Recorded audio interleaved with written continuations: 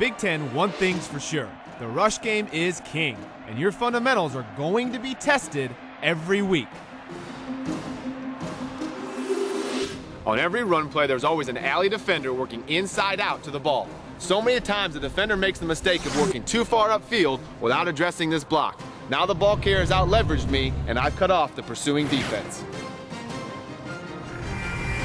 Instead, the alley defender has to address this block by locking out and steering him up the field to cut off the outside running lane. You've got the whole state of Ohio running inside out. Force the ball back to your friends. So why does an 8-yard gain concern us?